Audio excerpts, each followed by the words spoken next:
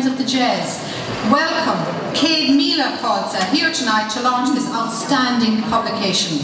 When I was preparing for the President's speech, Michael D. O'Higgins and Sabina, I was told I had to whittle my speech down to 6 minutes, from 6 minutes to 2 minutes.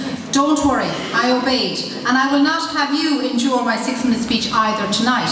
But I do hope that when we have the pleasure of a presidential visit at the Jazz again, to which you will all surely be invited, that maybe you will hear my 6-minute speech. Now, it is indeed a great honour and a pleasure to launch this book. This book chronicles very astutely the history of the Jazz, indeed the history of the foundations of Galway City. All I have to do is stroll down the main streets of Galway and look at the Jazz family names over the businesses in the city. Jazzed past pupils have certainly put Galway where it is today. I know that without a doubt. This book is a real testament to the hard work and the dedication of the chairperson of our Past Pupils Union, Mr. Tom Kenny, who will be addressing you shortly. And the proofreaders, Paddy Lydon, Bernie O'Connell, Frank Canavan, and indeed Catherine Hickey, our Deputy Principal, and myself on occasion, deserve a special mention also for the proofreading. It has indeed been a long, long road, and we're so glad to have this book tonight.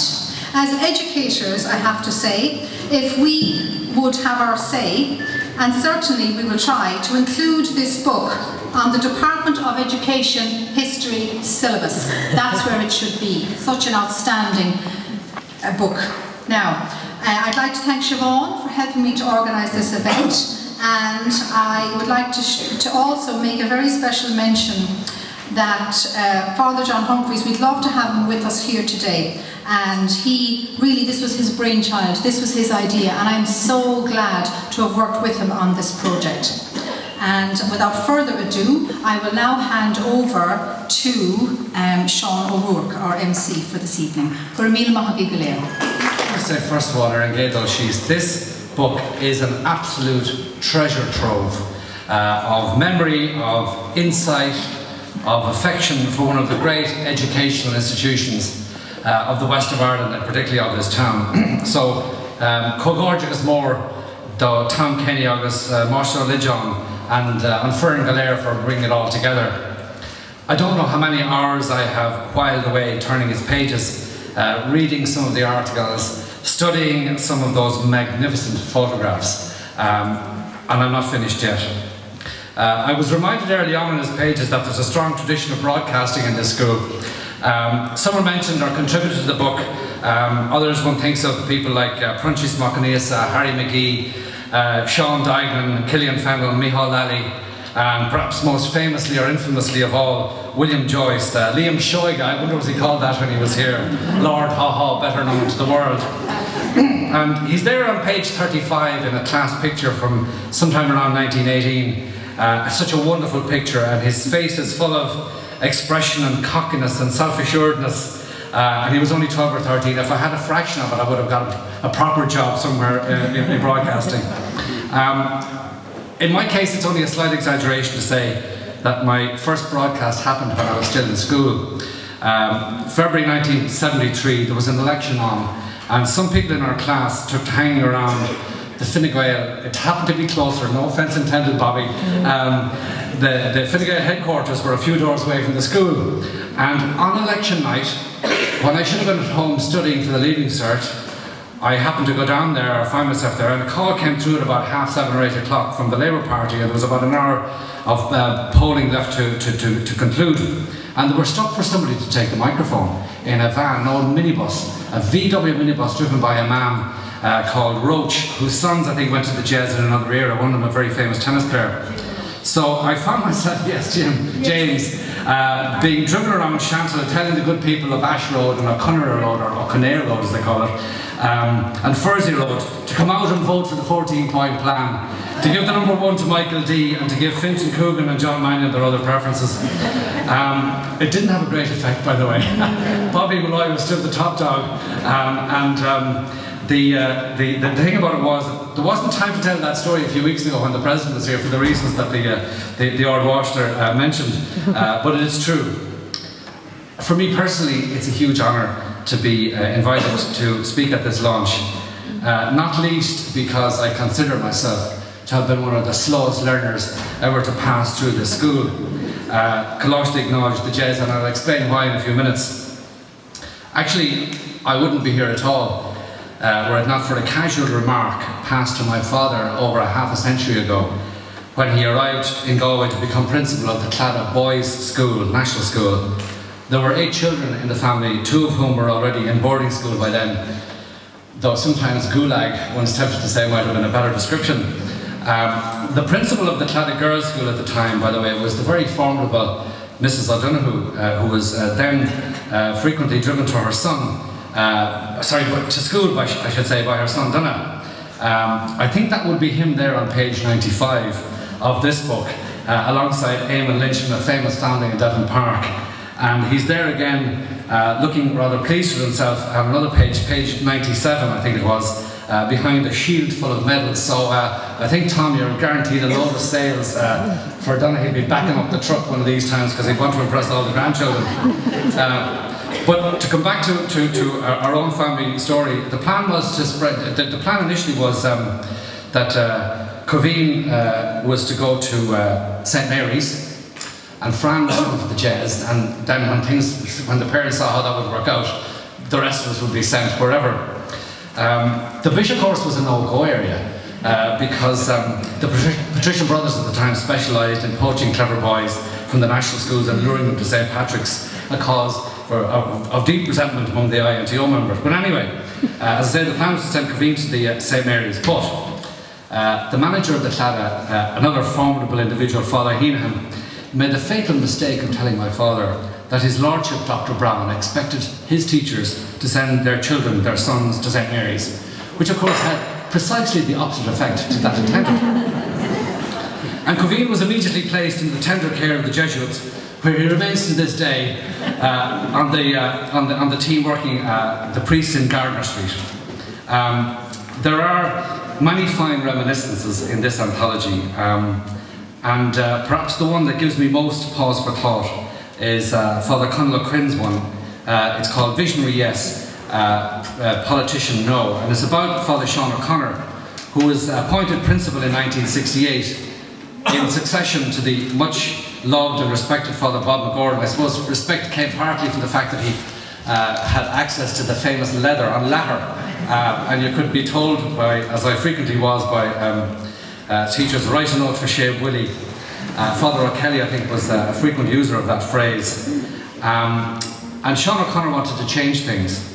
And Conal's piece is insightful, sombre, and hilarious at the same time.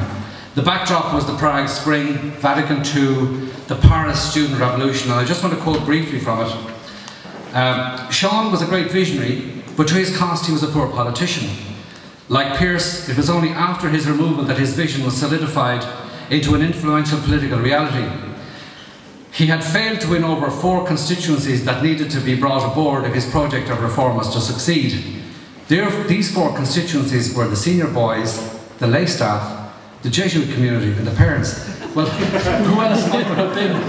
What other constituencies, one asks? Each group had the capacity to scupper the implementation of the vision, and each one helped do exactly that. The senior boys used the sudden elimination of corporal punishment as a license for disruptive behaviour, which initially gave the school a certain chaotic appearance. And in his first year, Sean had welcomed a large group of repeat but disgruntled 7th years back to sit the Leaving Cert. In general, they proved a disruptive force among the senior boys. The taking of the annual school photographs descended into a mini riot between 4th and 6th years on the pitch, a spectacle which provided plenty of fodder for Sean's detractors. And so it goes. It wasn't just the senior boys who cut loose.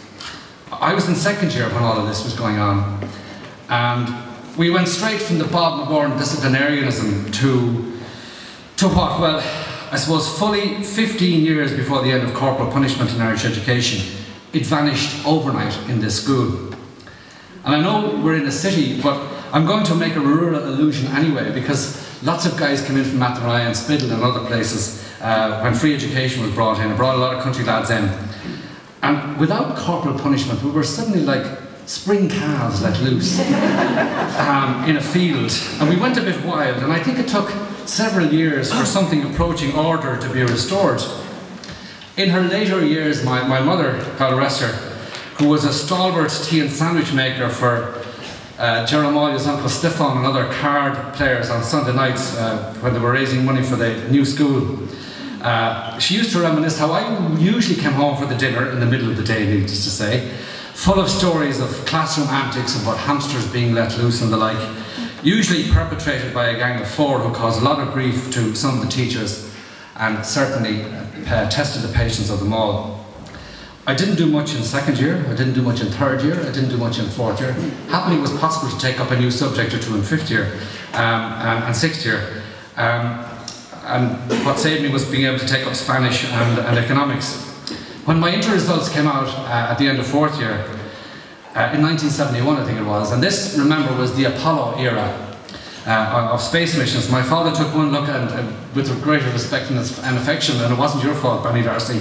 He took one look at my science results and he said, he made an observation that became famous in our family folklore. Well, he says, it looks like our Sean won't be going to the moon.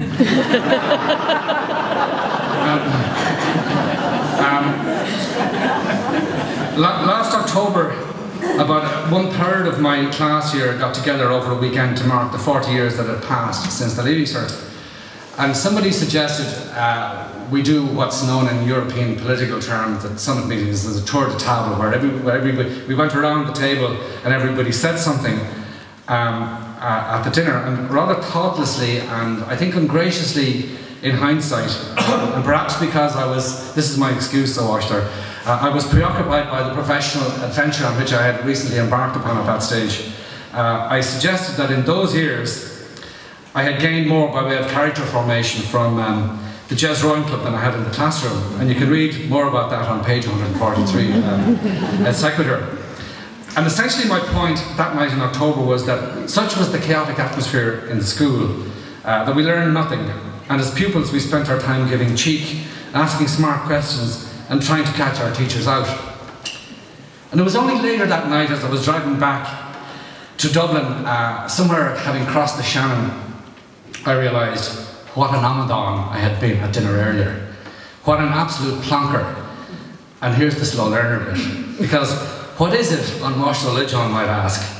What is it that you spent the last 25 years doing with your life for a living? It's asking questions, and occasionally you might even ask a sensible one. And August Rodella, where did you first learn to ask those questions? Just occasionally ask a question that might make a small bit of sense, like you might do now from time to time. Well, actually, it was here in the school, in the jazz, in the atmosphere encouraged by Antahar Sean O'Curhor. Perhaps it's no coincidence that one of the teachers who arrived in the jazz at that time, of great upheaval, was none other than my friend and hero Frank Canavan, who epitomised that spirit of student-teacher engagement in that time. And as I've said before, Frank, you treated us as adults long before we deserved it. And I believe that that spirit endures to this day. Somehow we got through it, and if you look at the picture of our year in our Leaving Cert, you will see lawyers, you will see accountants, you will see solicitors, you'll see a couple of reporters, you'll see teachers, you'll see entrepreneurs. So, you know, what was to worry about during all of that? Happily, most of the teachers in the picture are still alive and well. Mr. Holland, Mr. Ryder, I see over there, Antahar Dulanya, alive and well out in the Aran Islands, Banny Darcy, and Mr. Canavan.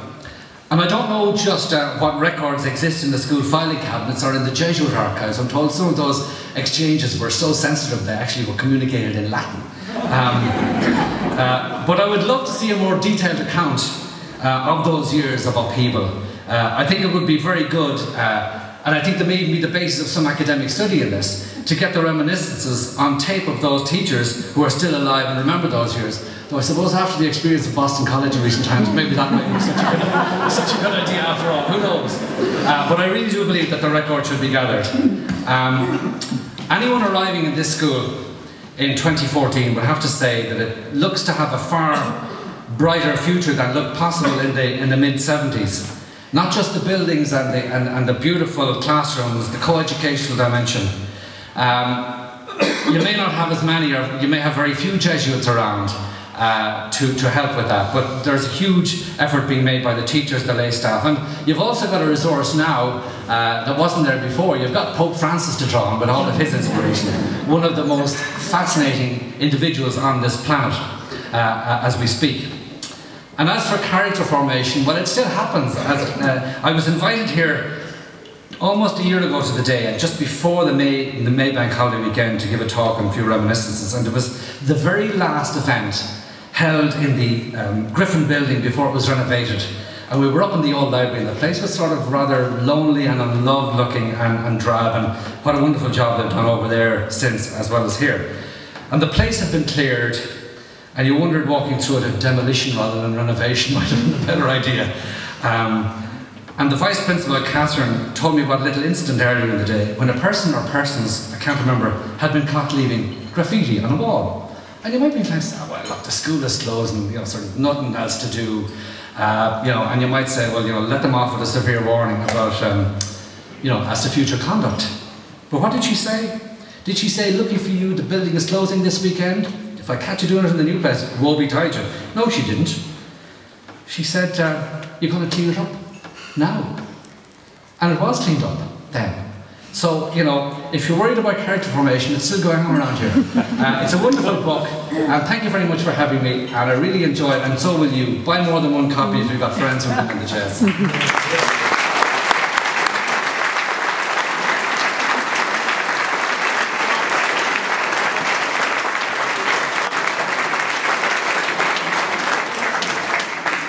Thank you very much, Sean, for a most entertaining and informative talk. It was absolutely outstanding. And it is now indeed my honour and privilege to welcome Mr. Tom Kenny, who happens to be the grandfather of the 26th member of the Kenny family to attend this school, and also the president of the Past Pupils Union. Mr. Tom Kenny.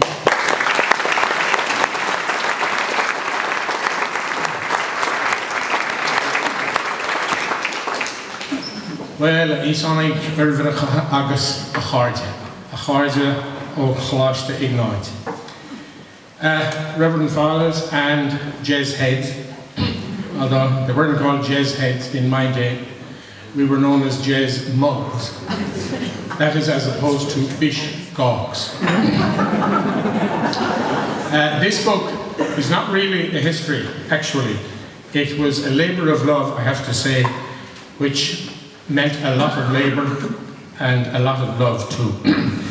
It's really a lot of reminiscences. It's the school as seen through different eyes and different generations and different media. Some might be involved with rugby or rowing or debating or mountaineering or whatever. And it's a kind of a record of change, really, I suppose. It's a record of how the school has changed very considerably into the quite remarkable campus that it is today. In my time in the 50s here, the numbers were very low. Our Leaving Cert class, we were 10. So obviously we always had difficulty, as had classes before us. It began to change after our time, but the classes before us and us, we had great difficulty in getting teams together. We just simply didn't have the numbers, and so we ended up with small little fellas that came up to our elbows playing on teams with us, as lots of guys around here can testify. But in putting this book together, in working on this project, I was absolutely blessed, I have to say, with what I can describe as the Jazz A team. And these were the contributors, past pupils, staff, all kinds of people from across the board who contributed to the book in many different ways. The captain of that team, without doubt, was Paddy Lydon, or An Máiste Religion. He sat in the same class as me for years, and I can't get used to this Máiste Religion stuff. But Paddy was absolutely wonderful. He said, look, the person you need to go to about this is so-and-so, and I'll take that photograph. I know who will get me the names for this, and so on. He was absolutely wonderful, a tower of strength. But so also, I have to say thank you to all of the contributors, to those who wrote articles, to those who gave old photographs, to those who named people in the photographs, which was very critical. And a special thanks, I have to say, go to Mary and to Catherine, the principal and vice principal, because this was all being done through a very difficult time, a major building project going on and so on. But they always made time for me, I have to say, and I very much appreciate it. And also, the same goes for the staff, the staff, Joan and Lorraine and Irene. Now, a lot of the comment that I've heard so far about the book has been about the quality of the production. And that is all due to this lady over here with this very gorgeous red dress, Paula Nolan, who designed the book and put it all together.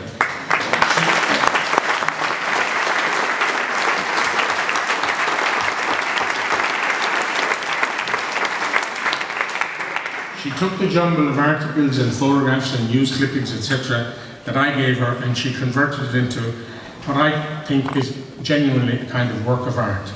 And this was enhanced even more so by our local printers, Castle Print, who did a superb job, I have to say, in printing the book. The idea for the book came from John Humphreys, who sadly is ill at the moment, but he is very much in our prayers and he's very much part of this book. Now, when I came here in the 1950s, I came into the world of, and this is for some of the older people in the building, people like Fleur Sheen and Spitz and Bubbles and Fatty and Lipper, and one who rejoiced in the name of Beetlebum. And they were all Jesuits, by the way. The school was all Irish. It was an A school. We only were allowed to speak in Irish. We could play Gaelic football or hurling or rowing. There was very little cultural input, really, genuinely. There was the kind of annual play, which was one night in the year. There was a very occasional debate, but I think probably the highlights for us in a cultural sense was when we'd be given classes free and we'd be sent up to the Savoy to watch the Ten Commandments or Misha Eira or something like that. But having said all of that, I mean, this seems like light years ago in one way, and it seems like only a very short time ago in another way. We were given the benefit of a remarkably rounded and wonderful education, as Sean and Mary have said. And the school since has gone through all kinds of changes, and remarkable changes really. No corporal punishment, you know, co-education, new buildings, a dedicated national school, extracurricular activities that we couldn't have dreamt of in our days. Subjects that we couldn't, technical graphics, I mean, God, the idea of computer screens in our days. Anyway, a lot of this change is recorded in the book, I hope. Like the facilities, the building that we're in, beyond our wildest dreams, really.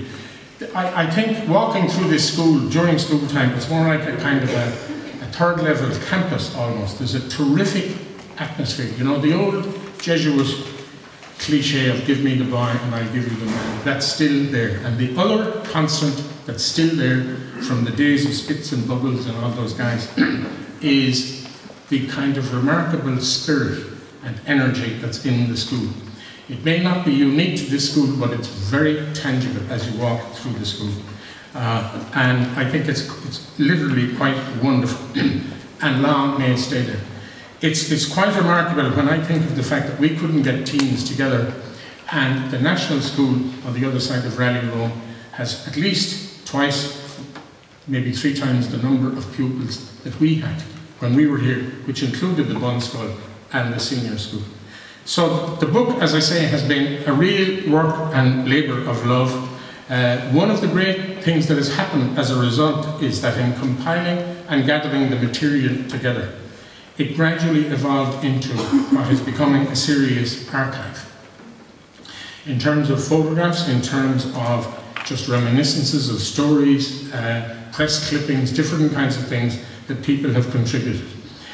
And I think we owe this to the future generations that are going to come through this school. The website has been remarkably transformed in the last few years. The transition years now will include every year an archive committee, and their job is to archive events as they happen on a daily basis in the school. so-and-so won this debating competition, so-and-so got second in this rowing race, etc., etc.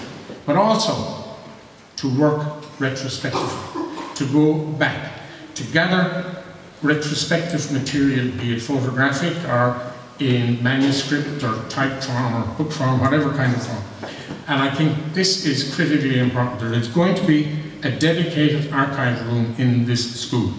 So I would like to appeal to all past pupils, if you happen to have photographs or newspaper articles or any kind of documentation, even just stories like Sean's about your time in the school, then could you please send them to the school. The website is there, the email, it's all in the book. And build up and make much more accessible a far more important archive, I think, because I think we owe it to future generations to show them the value of the heritage, the history, and the great tradition that is Coláiste Ignite. Cormil Mahan.